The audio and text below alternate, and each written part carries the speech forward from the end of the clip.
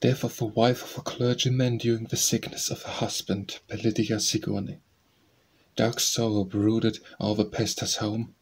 The prayer was silent, and the loving group that sang the hymn of praise at even and morn now dropped in pain, or with a noiseless step tended the sick.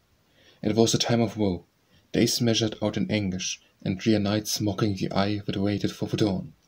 They who from youth by hallow'd vows conjoin'd had borne life's burdens with united arm, and side by side its adverse fortunes foiled, apart, an agonizing warfare fought with nature's stern destroyer.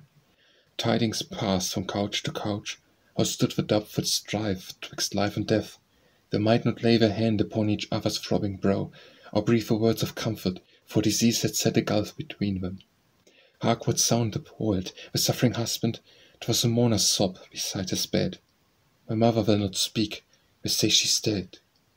Art thou the messenger, poor boy, from whom the larva gently soothed the cradle moan, that mid thy sports had traced the great Creator's name, and on through life mid all its wanderings and adversities would still have clung to thee untired, unchanged, as blotted out forever? Thou dost tell a loss, or canst not measure. She, the friend, the mother, imaged in those daughters' hearts, first, dearest, best beloved, who joyed to walk the meek companion of the man of God, hath given a hand to that destroyer's grasp, rifleth the clay cottage, sending forth the immortal habitat. Fearless she laid earth's vestments by.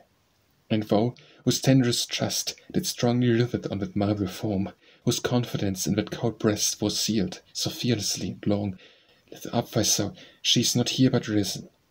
Show the faith which thou hast preached to others, by its power in the dark night of trouble.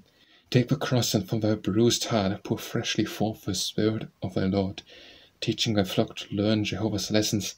Be still,